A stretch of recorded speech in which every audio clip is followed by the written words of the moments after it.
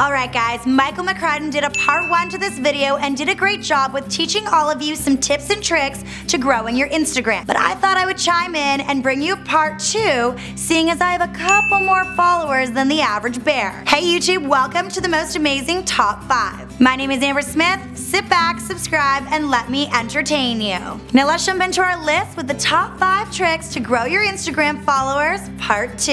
In the number 5 spot, we have timing. Now, Michael made mention previously that time is of the essence, and I want to take it one step further. To be honest, I don't really believe that posting at a specific time during the day matters, because I personally have followers all over the world. So my 5 p.m. is very different than even those that aren't that far away, like LA for example, which is 3 hours behind me if I'm at home. But posting on a Sunday might be a better bet than posting on a Friday. Why do I say this? Well, because on a Sunday, people likely have time on their hands. They're probably kicking it on the couch, nursing a hangover, or watching TV.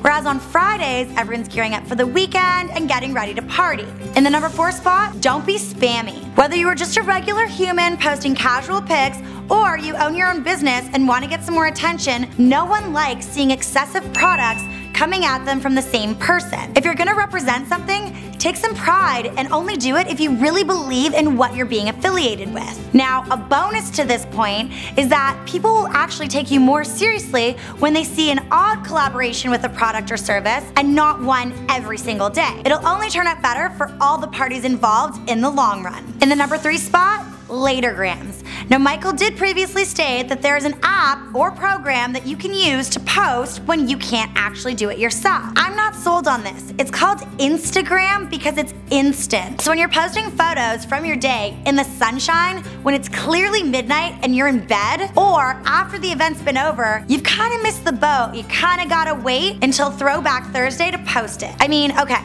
you don't have to wait till a Throwback Thursday, but to maximize your engagement, this rule definitely stands. Next up at number 2, speaking of engagement, engage. We all scroll through tons of pics and sometimes we like what we see and sometimes we don't. Totally fair. But if you want to grow, you get what you give.